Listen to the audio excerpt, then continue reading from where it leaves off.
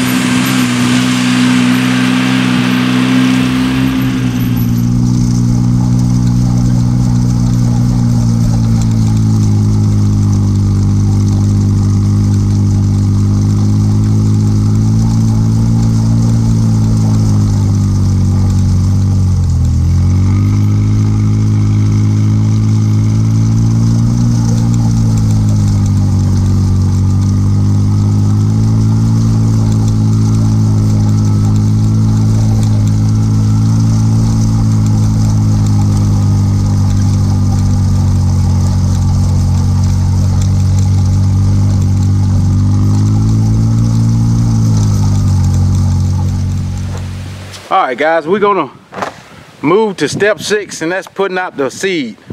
We're going to put some whitetail tube fusion on this food plot.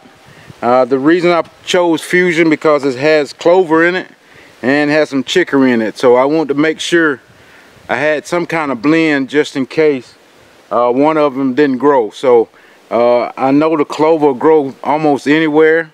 It might not grow super tall, but it will grow. And if the chicory take off, that's another plus. So that's the reason I chose the fusion.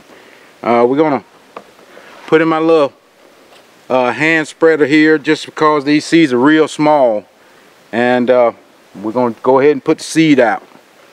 And like I said, we're not going to drag it after we put it out because of how loose this soil is.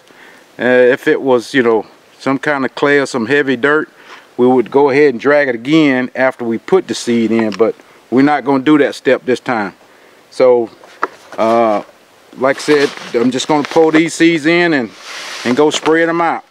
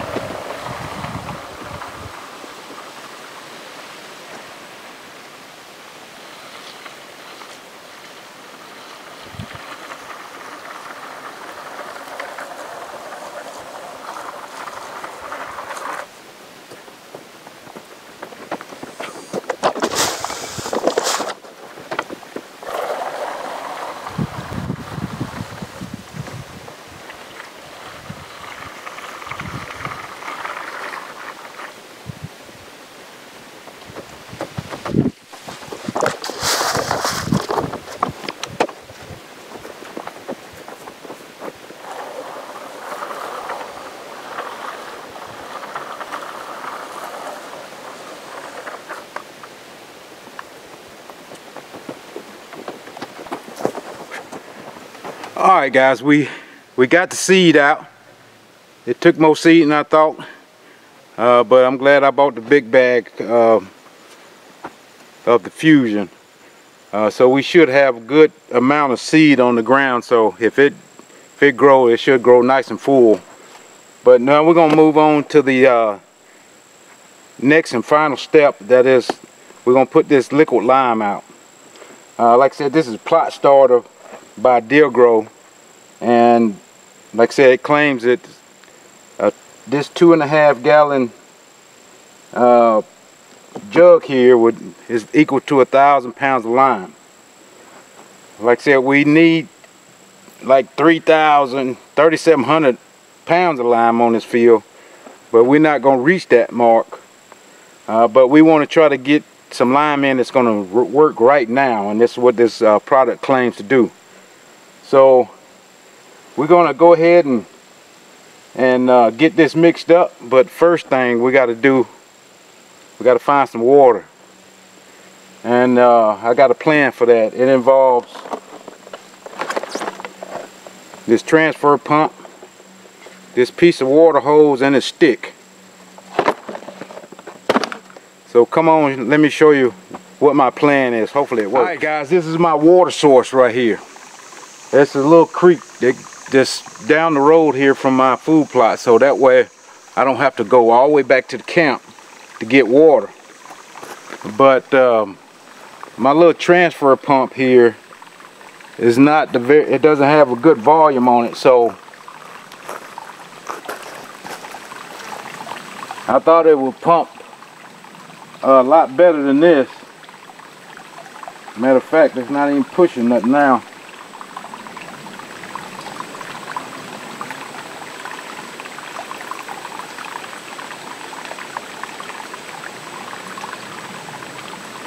Yeah, it's not even pushing nothing now, and it's getting stopped up with the sediment on the bottom. So we're going to plan B, and the plan B is this 5 gallon bucket. I was smart enough to bring the 5 gallon bucket, so we're going to dip some water, put it in my tank. Then I'll show you how they want you to mix this plot starter.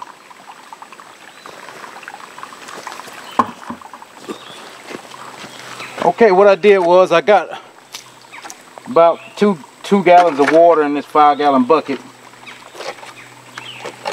and I shook this plot starter up pretty good. But you want to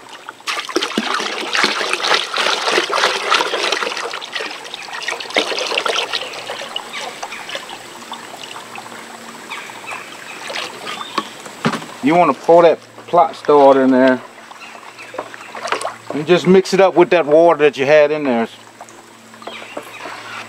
just in case anything settled to the bottom of the plot starter bottle. We just want to get that mixed up pretty good. I don't feel any particles or see any sludge or anything at the bottom, so I think it's a good little liquid. So we're just going to get that, and hopefully I can pour that in my deal there without spilling it everywhere. Let's see.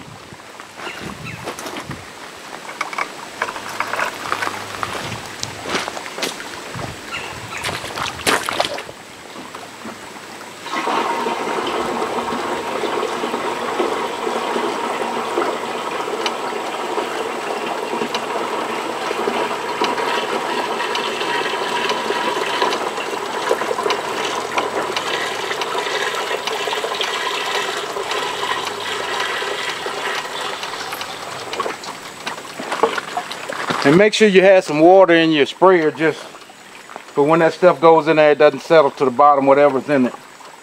So I still got a half a jug there. Get some more water.